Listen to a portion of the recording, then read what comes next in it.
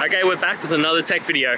Now I'm going to go through your question, answer it, and hopefully you get the solution. Now remember to stay just a little bit crazy like me, and you'll get there to that resolution. Alright, let's continue on to the video.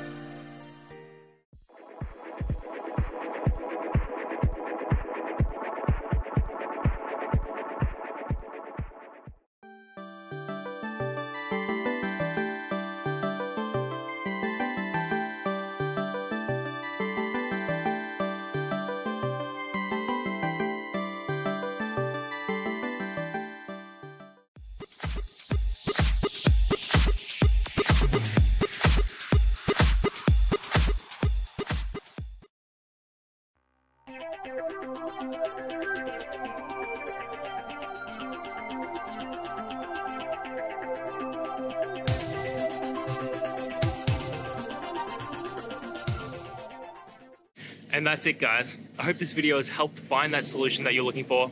And if it did, please hit the subscribe button. I'd really appreciate it.